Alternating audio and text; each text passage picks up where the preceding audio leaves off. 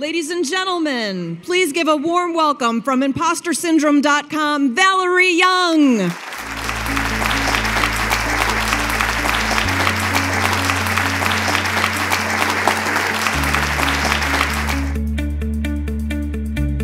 And I have a question for all of you. How many of you have ever had that I'm in over my head and they're going to find out feeling? Anybody else had that feeling besides me?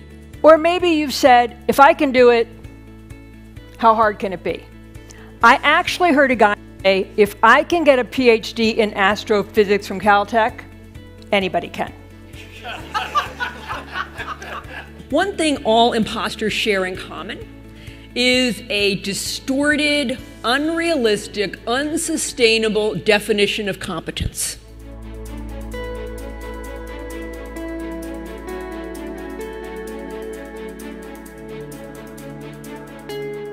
It was actually at MIT literally about 20 years ago that a very high-ranking woman administrator here told me she couldn't believe they gave her the job. National search picked her. She found out after she got the job that there had been this faculty wine and cheese function that the hiring committee had been to. She said, aha, they were drunk.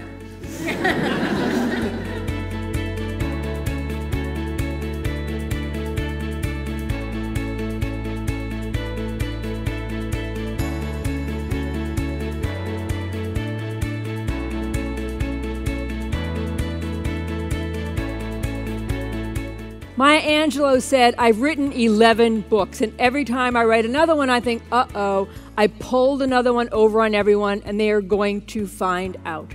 This tendency to discount or diminish obvious evidence of our abilities is called the imposter syndrome, whereby, despite evidence to the contrary, sometimes overwhelming, compelling evidence to the contrary, people have a very difficult time internalizing and really owning their achievements. So as you're walking up to the podium or into the meeting or any place where your confidence is shaky, you have to say to yourself, I'm excited. Okay?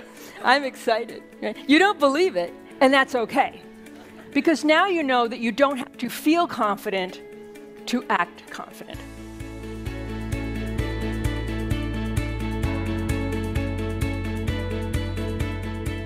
You can't share your way out of imposter syndrome. What can you do? Well, for years, I would give my audiences 10 things they could do. And then there was always that one person who would say, but is there anything else we can do? And I would say, well, of the 10 things I just gave you, what have you tried? Right? Well, nothing, but is there anything else we can do?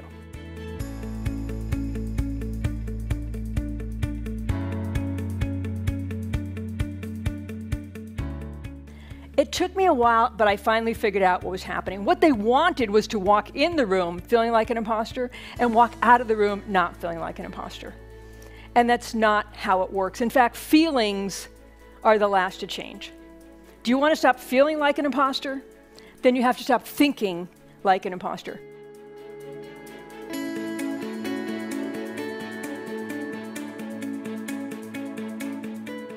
And over time, you really will begin to believe the new thoughts.